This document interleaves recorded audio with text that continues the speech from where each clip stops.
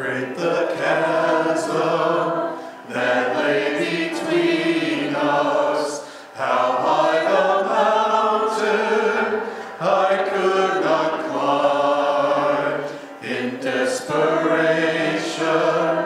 I turned to heaven and spoke your name into the night. Then through the darkness, your loving kindness tore through the shadows of my soul. The work is finished, the end is written. Jesus Christ, my living hope. Who could imagine so great a mercy? What heart could fathom such boundless grace? Who God of ages stepped down from heaven and bear my shame? The cross has spoken, I am forgiven. The King of Kings calls me his own. Beautiful Savior, I'm yours forever. Jesus Christ, my living hope. Hallelujah, praise the one who set me free. Hallelujah, praise the one that's grip on me. You have broken every chain. There's salvation in your name, Jesus Christ, my living hope. Hallelujah, praise the one who set me free. Hallelujah, death has lost its grip on me. You have broken every chain. There's salvation in your name, Jesus Christ, my living hope. Then came the morning that sealed the promise. Your very body began to breathe. Out of the silence, the roaring lion declared the grave has no claim on me. Then came the morning that sealed the promise. Your very body began to breathe. Out of the silence, the roaring lion declared the grave has no claim on me. Jesus, yours is the victory.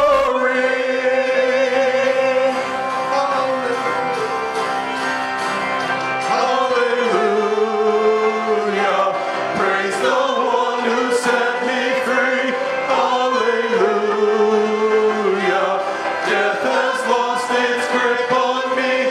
You have broken every chain. There's salvation in your name, Jesus Christ, my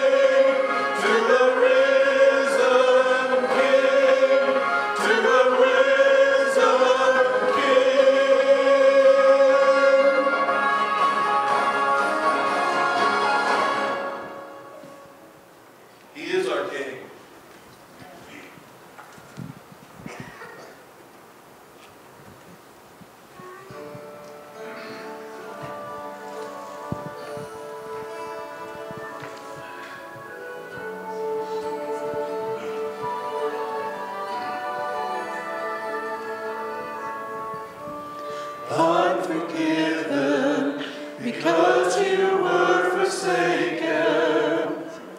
I'm accepted. You were condemned. I'm alive and well. Your spirit lives within me because you died and rose again. I'm forgiven because you were forsaken. I'm accepted. You were condemned. I'm alive and well. Your spirit lives within me because you died and rose again. Amazing love, how can it be that you, my King, would die for me? Amazing love, I know it's true. It's my joy to honor you in all I do. I honor you. I'm forgiven because you were forsaken. I'm accepted. You were condemned. I'm alive and well. Your spirit lives within me because you died and rose again. Amazing love, how can it be that you, my King, would die for me? Amazing love, I know it's true. And it's my joy to honor you in all I do. I honor you.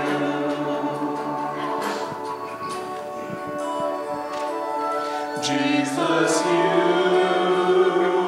are my King. Jesus, you are my King. Jesus, you are my King. Jesus, you are my King. Amazing love.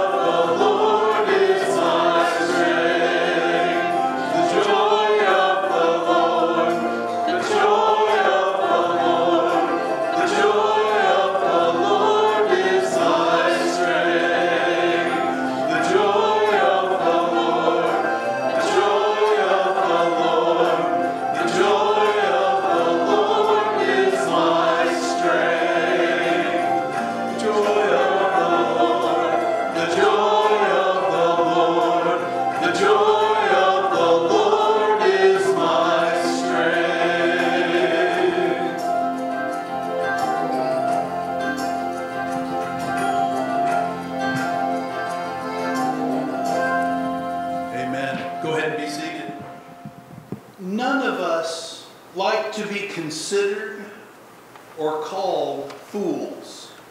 But sometimes, let's face it, we are. What else do you call someone who does something that is harmful and knows beforehand it is harmful and does it anyway? We're beginning a new series today about those kinds of sins. Those choices that keep hurting us. We want to stop giving in to temptation. When temptation comes our way, we want to punch it in the face. We want to avoid the triggers. We want to avoid the problems and the issues that come from it. We want to stop giving in to temptation. We want to stop making harmful decisions. But for some reasons, we can't stop. God talks about this in Proverbs chapter 26, verse 11. Do we have that there, Jim? Yes, good. Okay.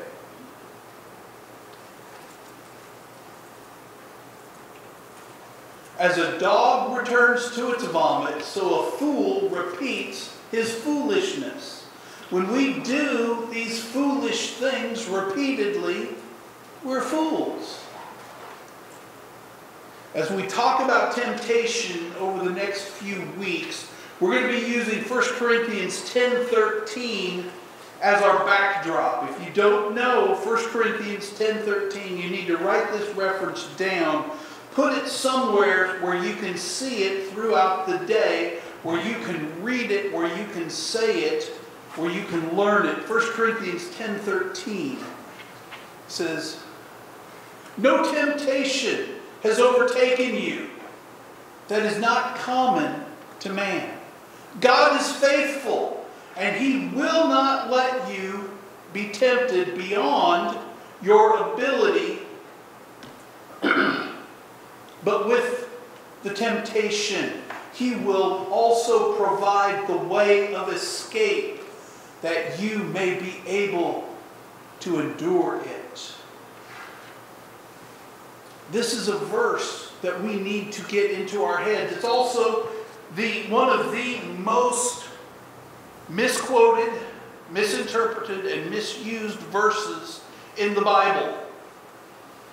I'm just going to pull out a little soapbox here and stand up on it. You'll hear people tell you, or you will hear other people say, you may even say it yourself, I hope not, well, God will never give you anything that you can't handle.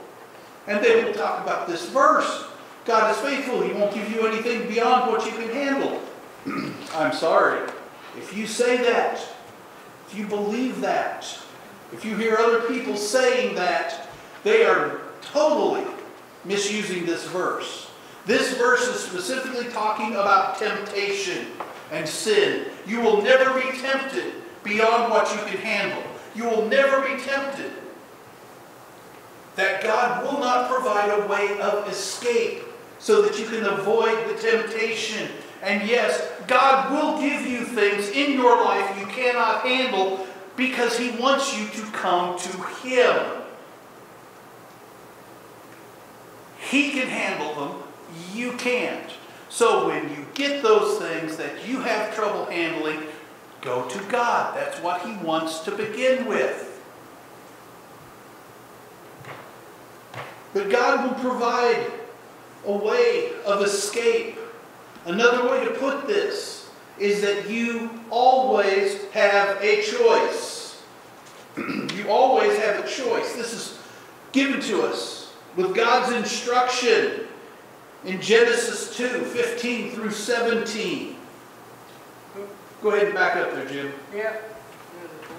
Genesis 2, 15 through 17. God is talking with Adam and Eve.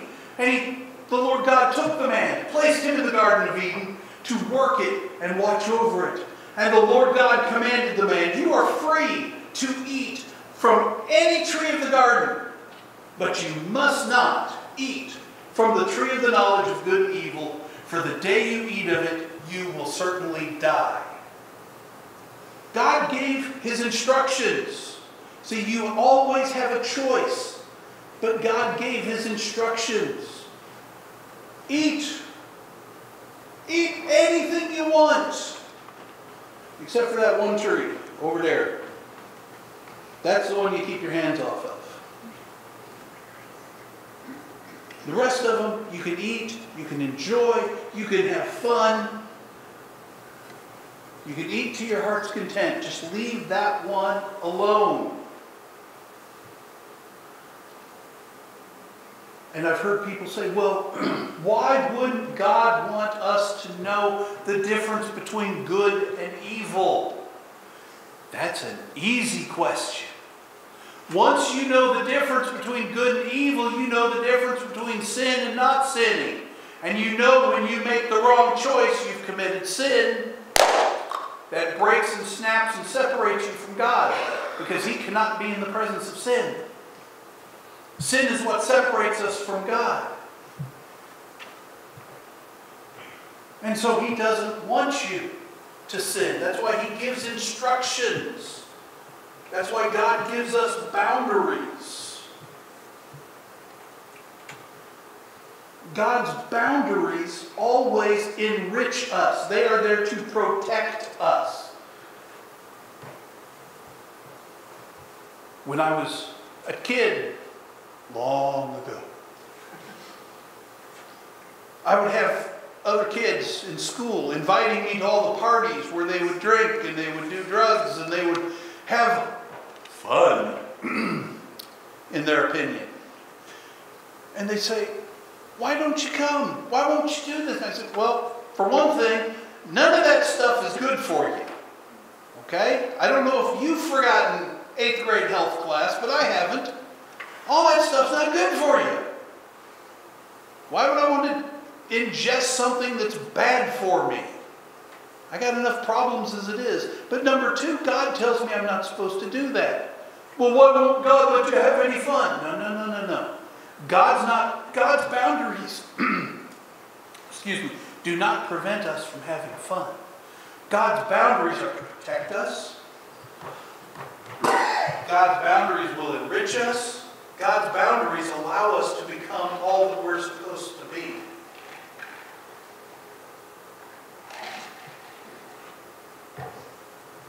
You look at our world today. It has problems, just in case you weren't aware of that. One major problem is with sexually transmitted diseases. Do you know that if everyone did sex God's way, between a man and a woman who are married for life, sexually transmitted diseases would virtually disappear overnight? And it's interesting, about 5-7 years ago, they came out and they said, we should not call them sexually transmitted diseases. Diseases sound bad. Diseases sound nasty.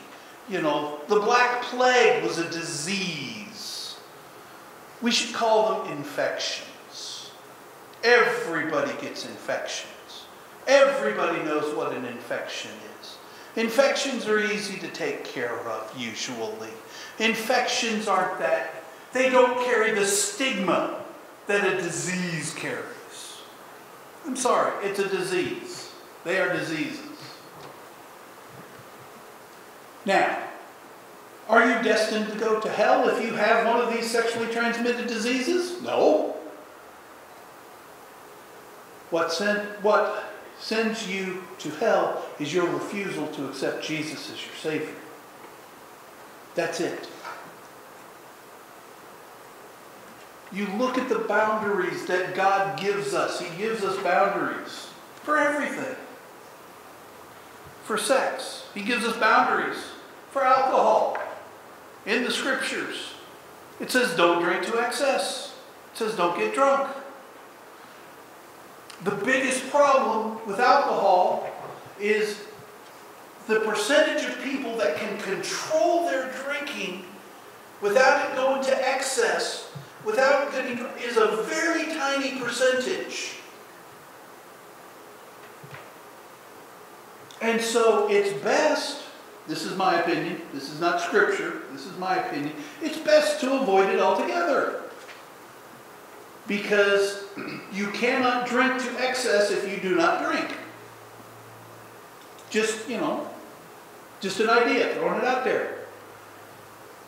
God gives us boundaries for our benefit, to protect us.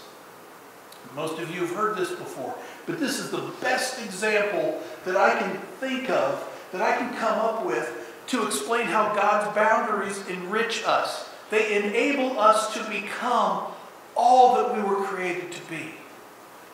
Many of you are familiar with the concept, or you've seen the videos and you've heard of the bullet trains in Japan. 200 miles an hour, and away they go. They're amazing. You can travel from one end of Japan to the other in just a few hours. But those bullet trains are very restricted. They have tracks that they have to stay on. They have boundaries that they cannot go outside. Because if those bullet trains are zipping along at 200 miles an hour and that train decides, I don't like the restrictions of these boundaries, these rails that I'm on. I want to go look at this over here and head off the track. You have a train wreck. And what happens to many people's lives when they ignore God's boundaries and they say, I want to go over here and do what I want, I don't care what God says? Their life becomes a train wreck. The comedian, even that's the technical title, even though I don't find her all that funny, Amy Schumer, she put out a movie a few years back that was loosely based around what a mess her life has been. And the movie was entitled Trainwreck. When you get outside of God's boundaries, you're inviting your life to become a train wreck. God gives us these boundaries. What happened to Adam and Eve when they decided to get outside of God's boundaries? They doomed every one of us.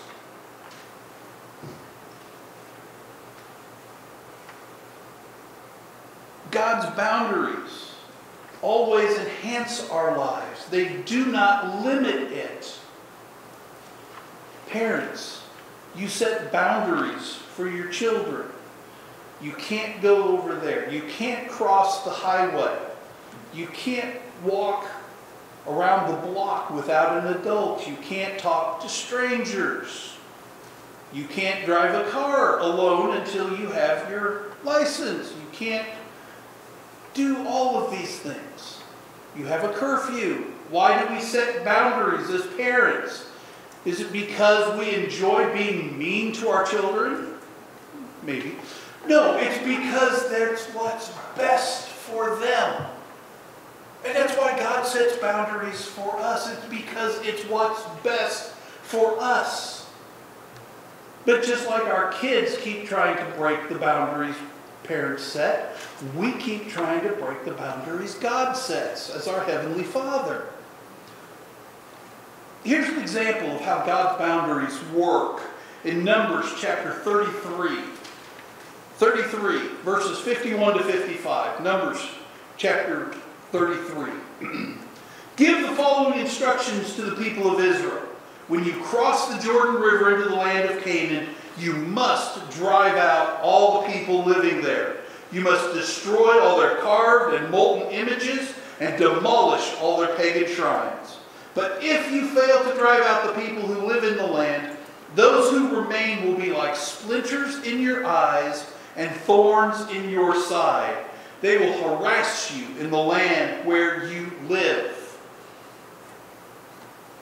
Now, in case you have not read your Bible, shame on you, you'll know when the people of Israel went into the promised land, in Joshua and in Judges, they did not drive out all the people. They did not destroy all their idols and all their images, and they became a snare for all of Israel. If everyone of God's people had done everything the way God commanded when they went into the promised land, our Bible would probably have ended, our Old Testament would definitely have ended with Joshua. Because everything the rest of the way through is the result of them not doing what God told them before they went into the land. God set the boundaries, and they didn't follow it. And the rest of the Old Testament is about the train wreck of Israel and Judah and the problems they had for centuries. Now, let me talk for a few minutes about just simply temptation. This is where we get into trouble, is when we start giving into temptation. So let me talk about temptation. In Genesis 3, 1 through 5, right after God had given them their instructions. Now the serpent was the most cunning of all the wild animals that the Lord God had made. He said to the woman, "Did God really say you can't eat from any tree in the garden?" The woman said to the serpent, "We may eat the fruit from the trees in the garden. But about the fruit of the tree in the middle of the garden, God said, you must not eat it or touch it, or you will die." See, there's her first mistake. She added to what God said. God didn't say they couldn't touch it. Now, that's probably a good idea, because you can't eat it if you don't touch it. That might have been an addition that Adam had made.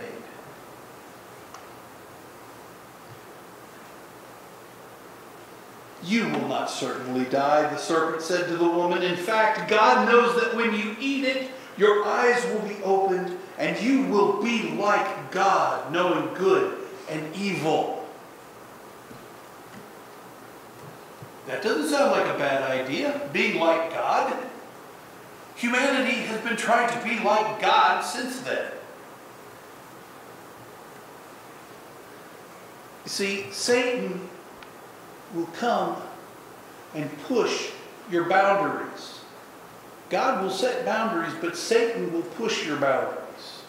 You can be certain once you decide to obey God or draw a boundary in your life, the devil is going to show up in your life and test that boundary. Again, when parents set boundaries for their children often spend time testing those boundaries. Well, when it comes to serving God, Satan will try to get you to test your boundaries. It may be the voice of a friend, it may be a voice in your head, but Satan always shows up to get you to question the truth. And that's what he did here with Eve. Got her to question the truth. Did God really say, "Oh, no, you won't die"? You see, that's all that Satan can do. He has no power. Let me give you some truths about Satan, some truths about the devil that people often misunderstand. First of all, he is not omnipotent. He is not all-powerful. Not even close. Satan is not omnipresent. He cannot be everywhere at once. These are attributes of God. These are not attributes of Satan. Now here's one that we like to ignore. He can't make you do anything. He can't force you to commit a sin. If he could force you to commit a sin, he would have forced Jesus to commit a sin, and that would have thrown everything, every bit of God's plan out the window. He can't make you do anything. All he can do is make suggestions. Like he did with Eve, he made suggestions. "Oh, you won't die. Did God really say that?" And we come back to, you always have a choice. You always have a choice. James chapter 4, verse 7 explains about the choice and explains about what happens when we make that choice or when we make the right choices. Do you have that verse there pop up, please? James 4:7. "Therefore, submit to God. Give yourself to God. But resist the devil, and he will flee from you." You see, Satan has got a little bit of smarts. And if you resist him, if you tell him no when he comes tempting you, and you tell him no, and you tell him no, it's going to be like he's hitting his head on a brick wall. Very few people enjoy that, including Satan. So after a while, he'll quit. And he'll leave you alone for a little while. Remember when Jesus was tempted in the wilderness? We have the 3 temptations recorded. And after the 3rd time when Jesus told him no, it says Satan departed from Jesus for a little while. He came back. He tempted him throughout his life. We don't know a lot of the other temptations. But he came back. And he'll come back to you to see if you're still strong enough to resist. If you're still submitted to God. See, if you look throughout the Scripture, and the Scriptures don't tell us a lot about Satan. The Scriptures don't tell us much about Satan at all.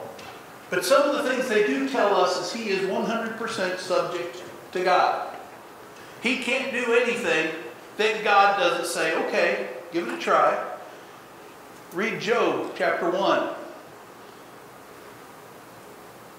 Satan appears before God.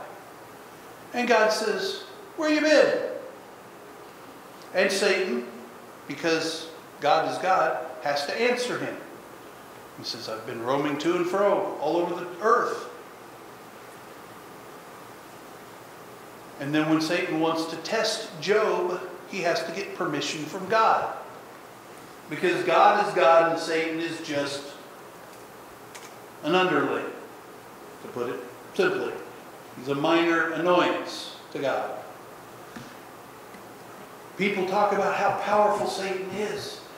Do you know how long, if God wanted to completely, totally eradicate Satan, how long would it take God to do it? That's too long. He could do it in less time than that. Because he's God. Satan, as we know from the temptations of Jesus, Satan knew the Scriptures. And here's where Satan proves that he's not a very bright guy. The Scriptures make it very clear. The prophecies of Isaiah 53, it's throughout the rest of the Old Testament, the Messianic prophecies, of which there are over 300 of them. They make it clear Jesus had to go to the cross and die to be raised again. Jesus told the disciples, I don't know how many times, the Son of Man has to go to Jerusalem, be betrayed, crucified and die, and raised on the third day. There was no secret about this. Satan knew that. So what did Satan spend 30 years of Jesus' life doing? Trying to get him put on the cross. Satan knew that was his defeat. Satan should have done everything possible to make Jesus the king of this world. And to keep him off the cross. But he didn't. Knowing that that was going to be his destruction. Again, what do we call it? Let's go back to the very first sentence. What do we call it when someone does something that's harmful, that they know ahead of time is harmful, and do it anyway? Generally, that person is a fool. But Satan is sneaky. There's no doubt about that. You have to resist him. You always have a choice. Let's talk about sin and its consequences for a few minutes. I want to continue reading from Genesis chapter 3, verses 6 through 8. The woman saw the tree was good for food and delightful to look at, and that it was desirable for obtaining wisdom. So she took some of its fruit and ate it. She also gave some to her husband who was with her, and he ate it.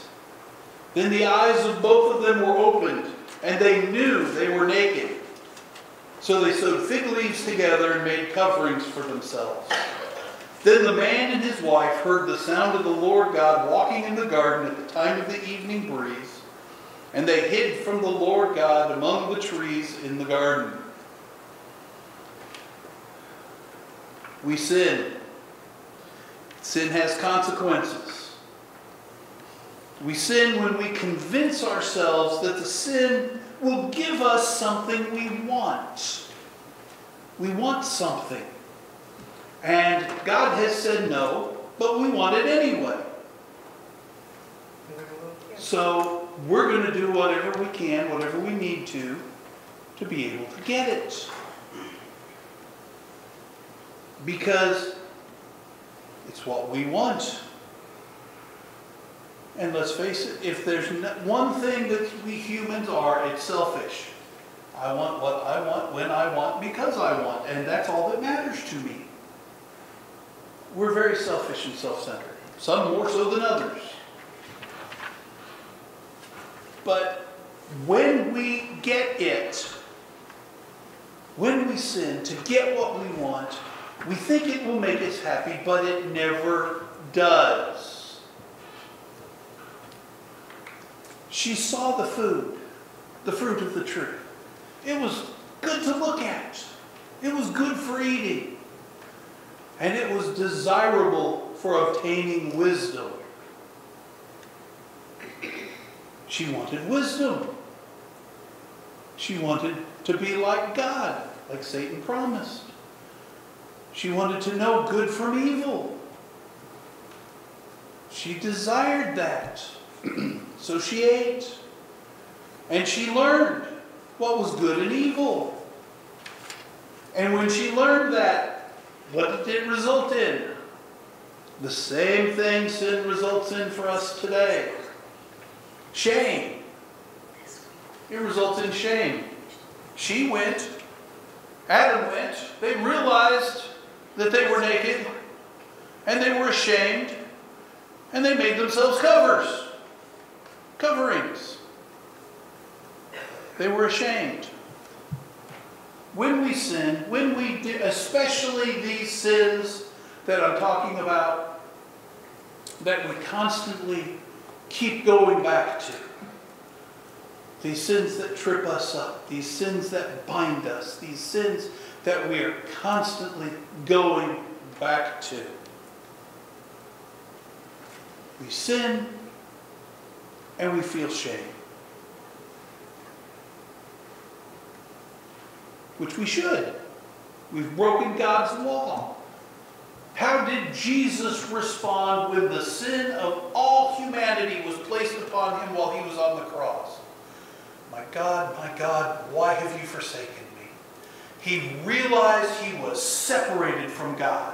For the first time in his entire existence, he was not walking hand in hand with his Heavenly Father. And he was frightened, and he was distressed, and he was hurting physically, mentally, emotionally, and spiritually. And he didn't commit the sin, he just got our sins put on him. If we go and commit the sin, if we go and break God's boundaries, if we go and say, God, I've decided I know better than you, and I'm going to go do this just because, well, we should feel shame. We should feel shame. And what else comes with it? Secrecy. What did they do? They went and hid from God. When God came around, they hid from him. Now, did it work? No. Can you hide from God? No.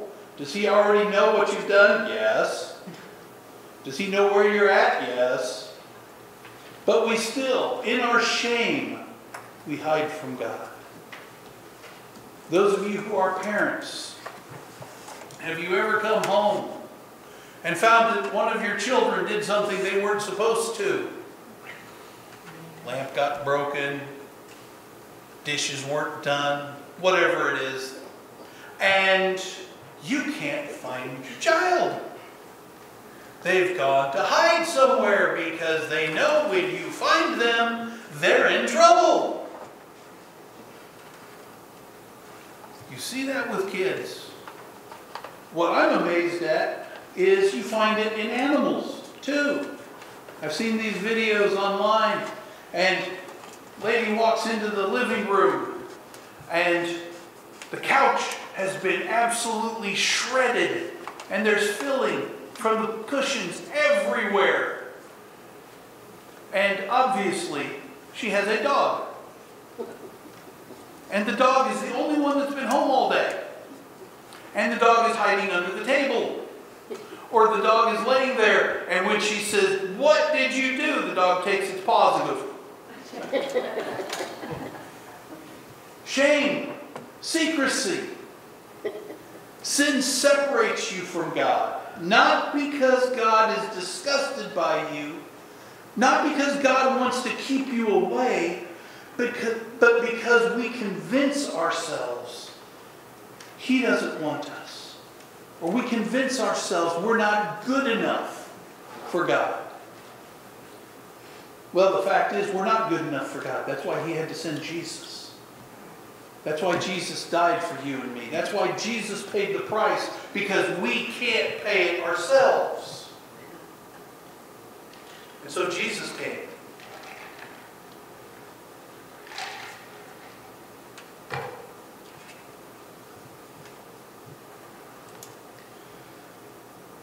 This is the same pattern. What Eve went through and Adam went through is the same pattern that happens in our lives. God gives us instructions. We're tempted. We sin. We're ashamed. We hide. When God shows up to Adam and Eve, He asks them 2 questions. He asks them 2 questions. And I believe these questions are so important for me and for you. We need to answer these questions. If we want to find freedom from the sins that keep tripping us up, we've got to answer these questions. Let's look at Genesis 3, verse 9 and verse 13.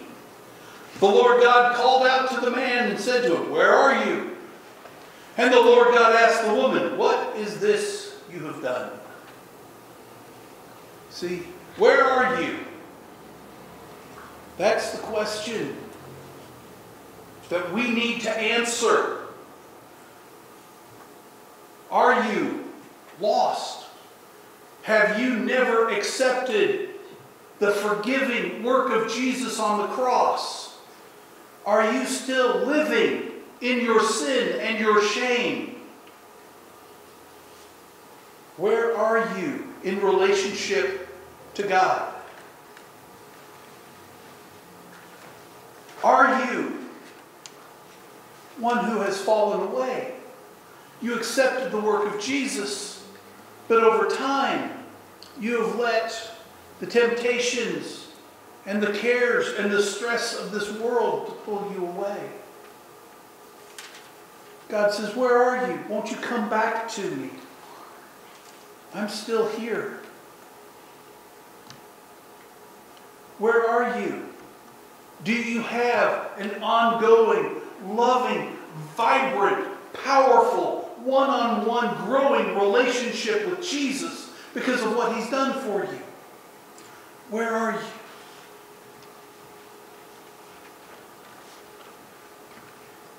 Maybe you can say, "I'm not in a good place." Or maybe you're saying, "I'm afraid. I'm struggling. I'm lonely. I'm angry. I have sinful attractions that are pulling me." Could be all kinds of things. Where are you really at? What are you feeling? What are you thinking? This is the question God asks, and you need to answer it. You need to answer it to Him, and you need to answer it for you in your relationship with Him. And the other question is, what have you done? What have you done? You see, there's power in verbalizing what you're doing. James chapter 5, verse 16 explains this one to us quite well. Can we put that up there, please? James 5:16. Therefore, confess your sins to one another and pray for one another so that you may be healed. The urgent request of a righteous person is very powerful in its effect. What have you done? There's great power in verbalizing. Going to God and saying, "God, I did this." Also in going to another person and saying, "Hey, I am struggling. I have done this," whatever this might be. Or, "I've discovered that I'm selfish and self-centered. I've discovered that I'm angry all the time. I've discovered that," whatever. And confess.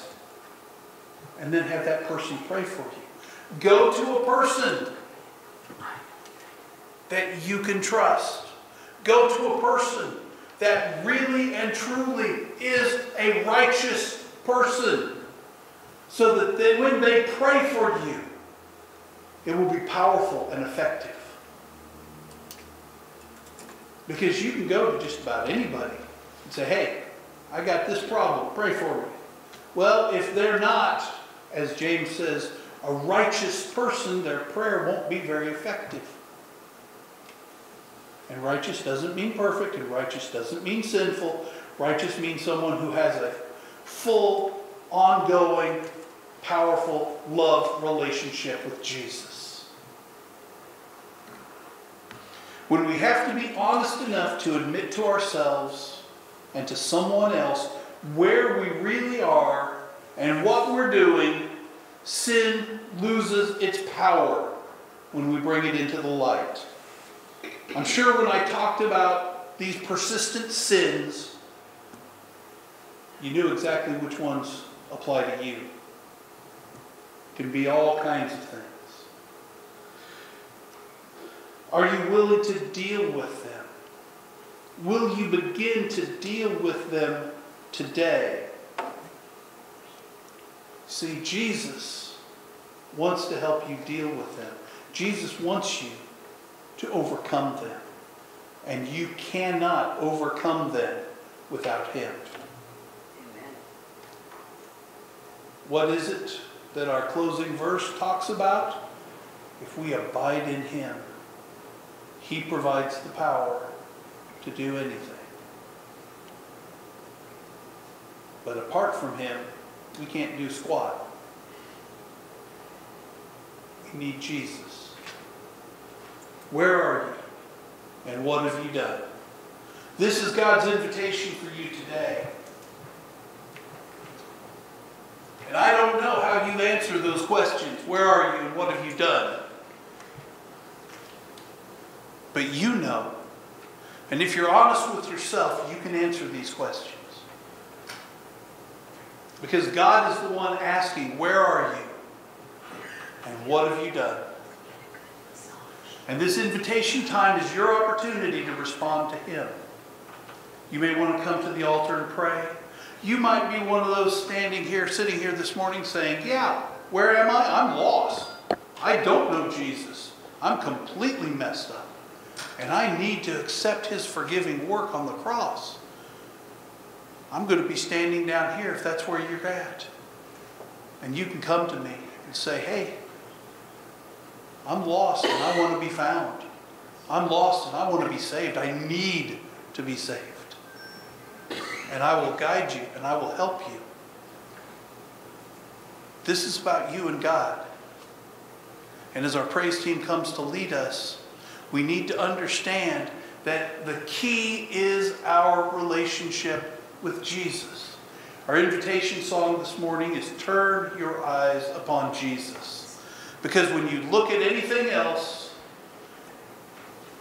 you get off the boundaries. You break the boundaries, you get off track, you wind up with a train wreck. Let's pray.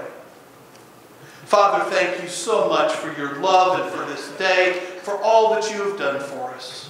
Lord, lead us and guide us. Help us to answer the question, where are we and what have we done? And help us to respond to you so that we can say, I am walking my life hand in hand with Jesus no matter what, always and forever. And what have I done? I've asked for forgiveness.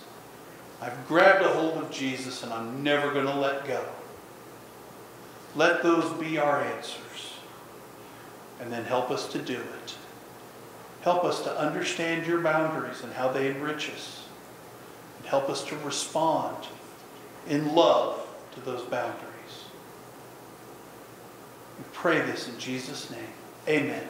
Let's stand and let's sing. Turn your eyes upon Jesus.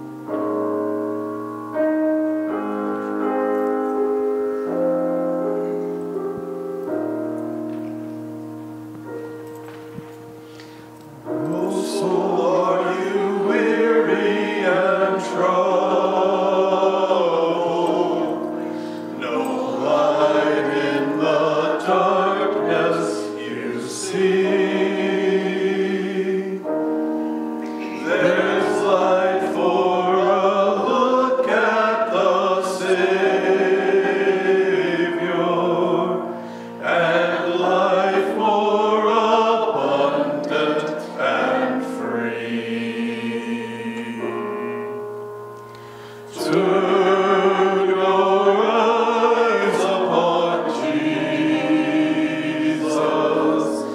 Look full in his wonderful face, and the things of earth will grow strangely dim in the light of his glory and grace.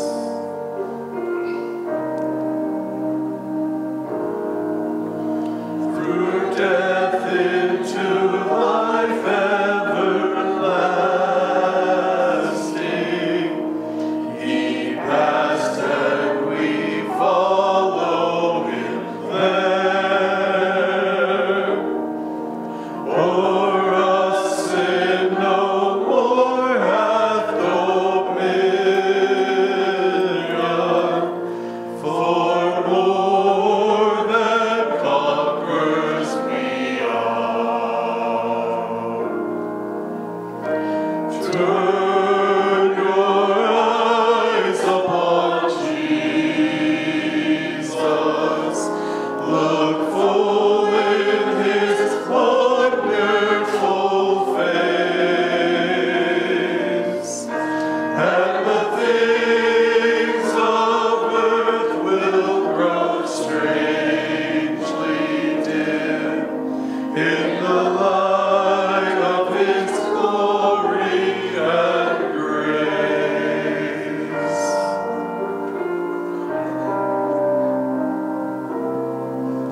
His word shall not fail you, he promised.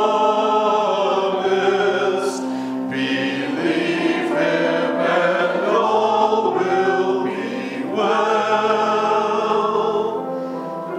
Then go to a world that is dying, his perfect salvation to tell. Turn your eyes upon Jesus. Look full in his wonderful face, and the things of earth will grow strangely dim in the light of his glory and grace. We're going to bring this time of invitation to a close.